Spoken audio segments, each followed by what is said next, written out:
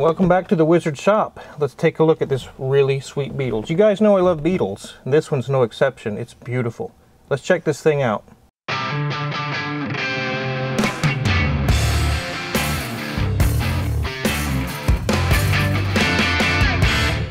So you guys have seen this car in the shop for quite a while.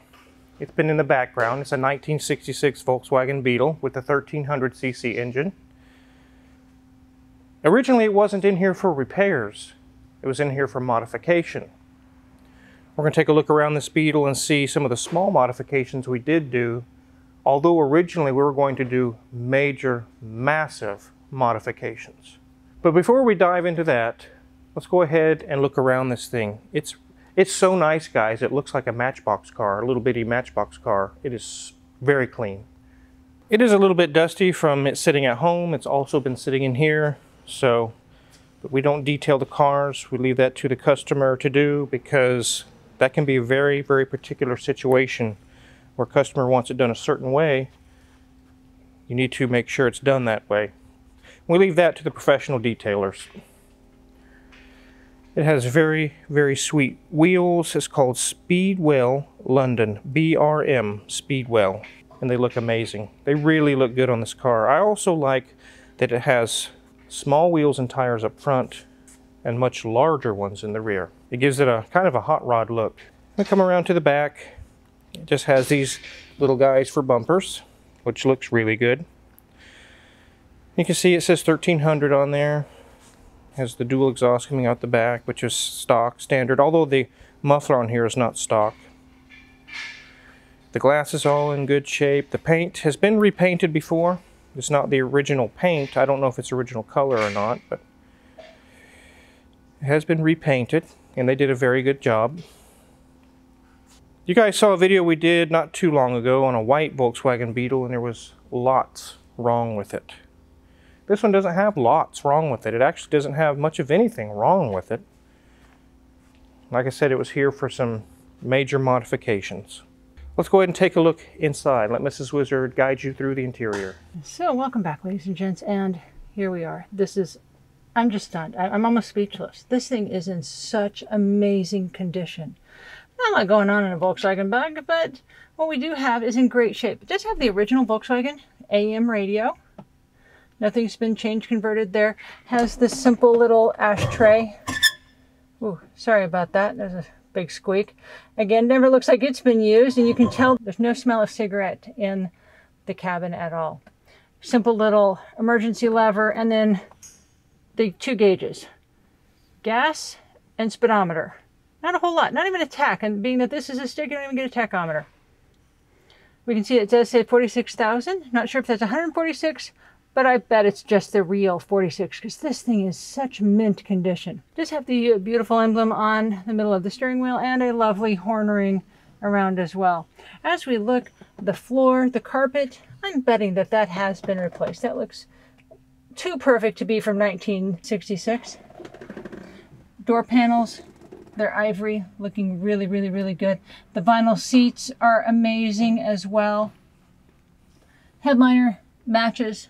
We've got just a whole compilation of excellent, excellent in throughout this vehicle. You can see that we've got a little bit of staining marking on the visor, but it's not overly bloated like we've seen in previous cars. And as we move our way back, this thing is such cherry condition, which does match the outside as well. We do see a little bit, looks like maybe the piece of trim needs to be added to the back hatch area, back by the engine, but that is it. This back seat is truly phenomenal. I mean, there's just nothing wrong. As we look at the driver's door panel, even the elastic on the door is not stretched out. It's still very, very good condition. So this thing's amazing. Let's get this thing up in the air. I got to see what it looks like underneath.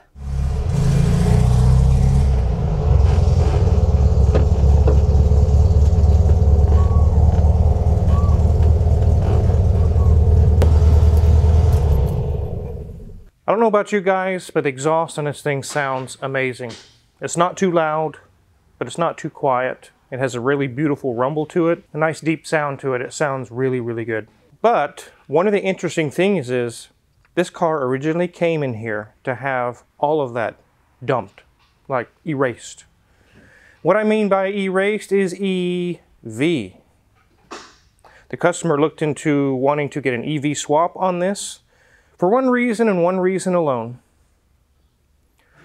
This car sits a lot of the time, and once or 2 or 3 times a month that his wife would like to take this out and drive it, it won't start. We all know about today's gasoline. When it sits for a long time, what does it do? It evaporates and disappears. It's gone. You have to crank, crank, crank, crank, crank, crank, crank, crank. And eventually it will start, but that is not a very pleasant experience every time you want to take this thing out. Maybe it'll start, maybe it won't. And finally you get tired of that. We did look into an EV swap from EV West. And although they make very good equipment and a very good swap kit, by the time you pay labor and all the parts, and the batteries are really the expensive thing, we were very quickly getting to 20 grand, 30 grand. The kit itself is almost 20 grand for the full, complete, whole shebang, everything included. Look it up yourself, guys. Look on EV West for the complete kit. It's like $17,999 something. And then you add multiple hours of labor. We got to remove the engine, run all new wiring, install battery packs, and we're not going to do that for 500 bucks, guys. It's very expensive. The customer started thinking about it, and it wasn't a matter of whether or not he could afford it. It was a matter of, is it worth it? And finally, he came to the realization, $30,000 possibly. And will he ever get that back in fuel savings? Will he ever get that back in selling it? Nope, not even half. It would have been something to do for novelty, or to just delete the whole idea of gas stations out of this car's life. But finally he decided, Car Wizard, I just don't think I want to spend that kind of money. If it was 10, 15, 20 grand, yeah, I'd do it. But it cost that much just to get the kit.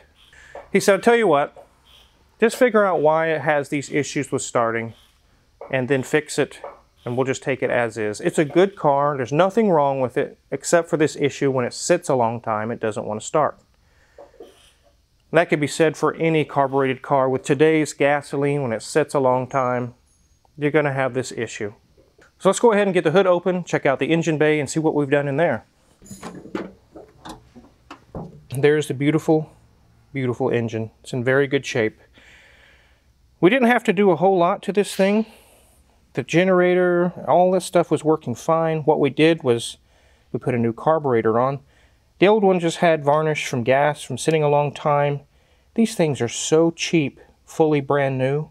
I can't even rebuild the old one for half the cost of what it takes to just buy a whole new one. So it has a brand new carburetor on it that took care of all that issue, and there is something missing here. I'm going to give you guys a second to figure out what's missing. If you guessed the fuel pump, you are correct. We have a block-off plate there. This has been converted to an electric fuel pump. It also has some additive in the fuel tank to solve the sitting issue with the fuel system. Let's go ahead and show you what we added to the fuel tank.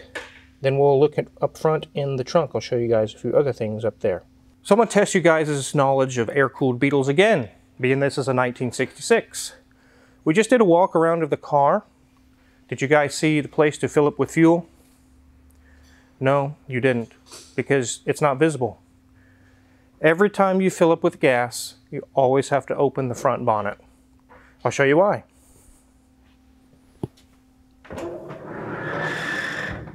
The reason why is the filler neck and the filler cap is right here. There's no little magic doorway or anything on the side of the car. In these years, you open the front hood or bonnet, whatever you want to call it. There you go, you put gas in it. One thing we have added to the gas, speaking of gas, is stable storage. This is what actually Jay Leno uses on all of his cars because his cars do a lot of sitting. This car does a lot of sitting. In order to ensure that the fuel that they put in it stays fresh for months at a time, if it need be, without gumming up the brand new carburetor, we're sending along several bottles of this to the owner when he picks up the car. And each time they fill up with gas, they'll just add the proper amount of this to the fuel, and fuel condition will no longer be an issue with starting. So we've eliminated that issue with this. And I'll show you guys a little bit of wiring and a few things we did to install the electric fuel pump right here. Here we have the fuel pump relay, ran off of ignition power. And we also have an inertia switch. You guys have seen this on several other cars. I've done electric fuel pump conversions. You saw it on the Austin Healey that Hoovie has from Hoovie's Garage. I will never install an electric fuel pump on a person's vehicle without some sort of safety mechanism so that if they get into a rollover crash, or just a crash in general, it doesn't sit there and spray gas all over them, especially if there's a fire. If this thing hits an impact, this will trigger and shut off the fuel pump. So now we have the relay and a safety device. Let's go ahead and get this thing up in the air.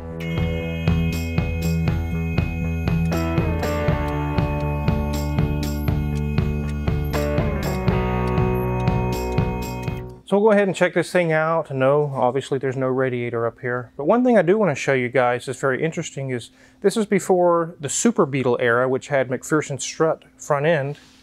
This has torsion bars. That's what this is called, torsion bar front end. As you can see, it has two little control arms, I guess you'd call them. And they hook to torsion steel kind of bars that are inside of here, torsion springs. And there's your shock absorber. That's it. It's pretty simple. These are very easy to adjust the ride height. As you can see right here, these are adjustable. You can loosen up these and move them where you want them. You can raise and lower the vehicle. Very, very easy to do. Here's our steering gearbox, which is also very small and very simple. And obviously it's not power steering. You don't need it on this. Right here is our fuel pump. 2 to 3 psi is what the system needs for a carburetor. It's tucked up out of the way so it doesn't drag or hit anything. And it's very close to the fuel tank because these pumps don't pull from long distances very well. So you always need to locate them near the fuel tank, which we've done. And then it feeds all the way back through the normal fuel line that was already there to the engine.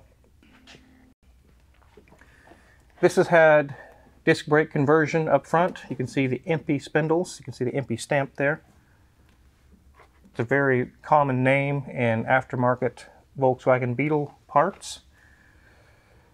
So this has much better stopping power and very easy to work on. You don't have to fool around with drum brakes. Just change the pads out. Nothing loose there. One thing you'll notice right here is this cable.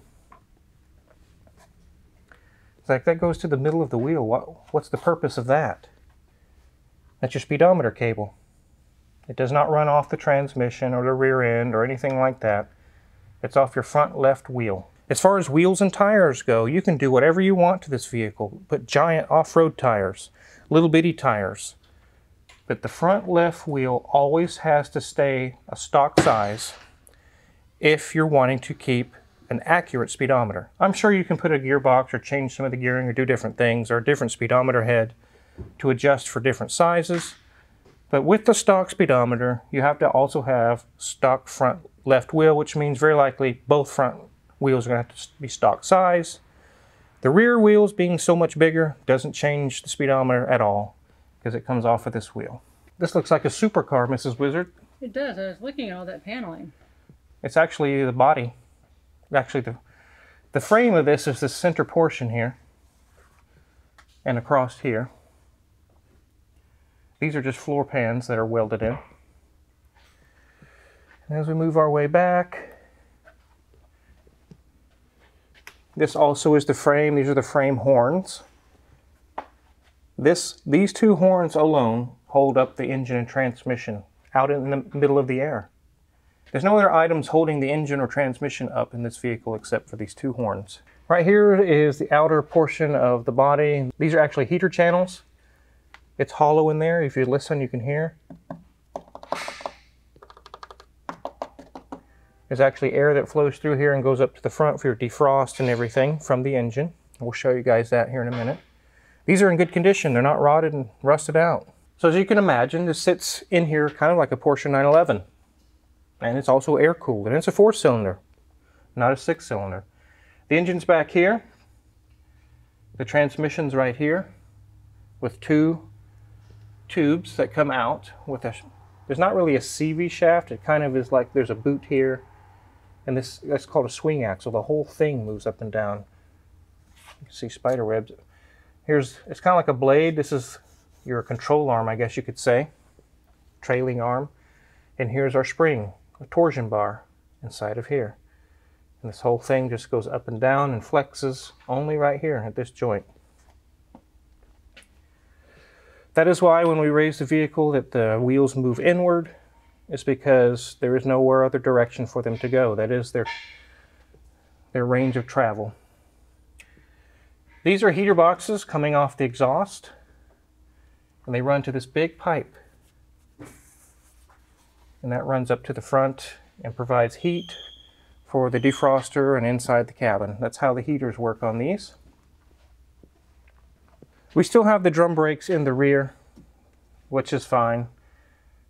And it has a parking brake here. Parking brake cable looks like fairly new hoses. Everything's stocked back here as far as suspension. Nothing really has been changed. There's some very minor seepage here or there. We're not going to tear apart the whole car and fix all that. There's nothing to worry about at the moment. The valve covers were leaking very profusely, however. We did take those off. We did a valve adjustment, and then we put new valve cover gaskets on both sides. And that took care of the massive leak that it had. Well, it wasn't massive, but it was a pretty good size. And then here's our aftermarket muffler that sounds so good. So go ahead and lower this down, and I'll show you the new way of starting this vehicle. It's a very great advantage.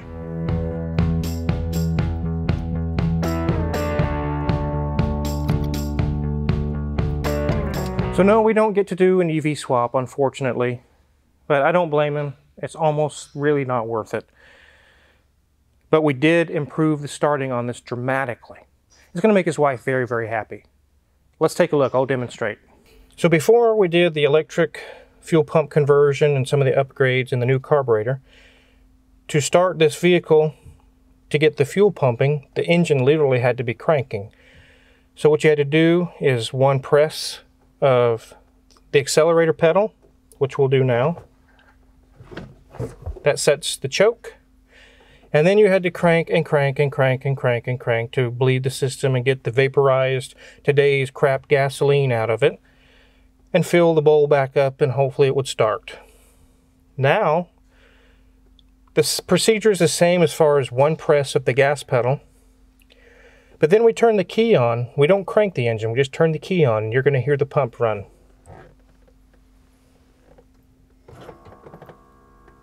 You guys hear that? We are purging the system of all vapor, everything, and filling the fuel bowl as we sit. So I'll demonstrate. It'll be one press of the gas pedal, turn on the key for literally 5 or 10 seconds. Let it purge the lines. And then this thing starts amazing now. Watch this, guys.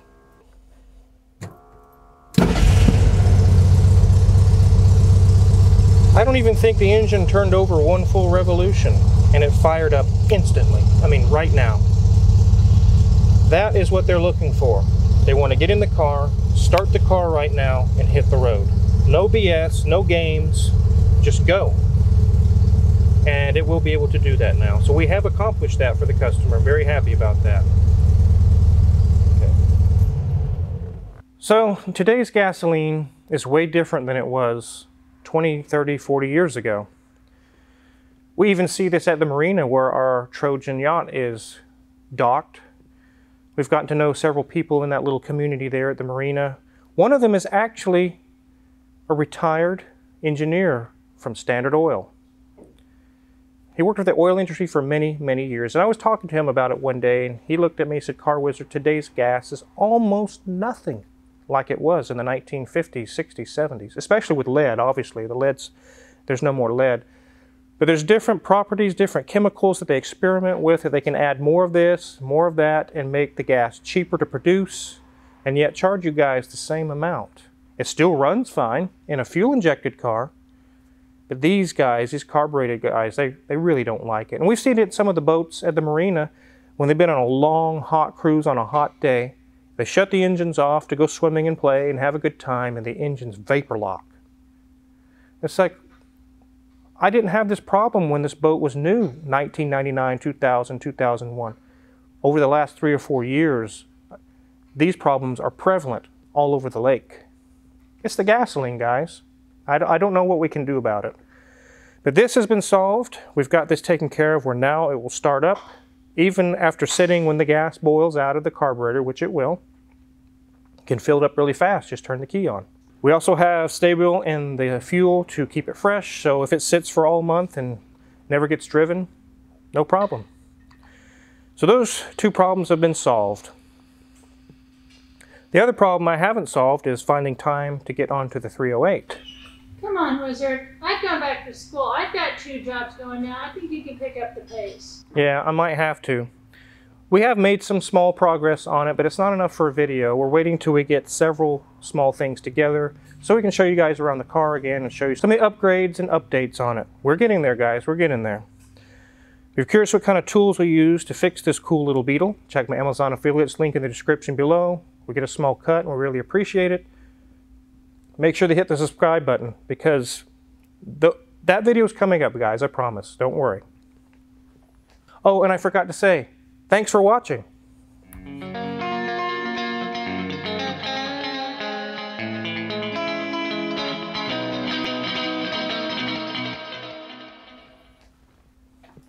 I should have said thanks for watching. You didn't say thanks for watching. I'll come back and say that.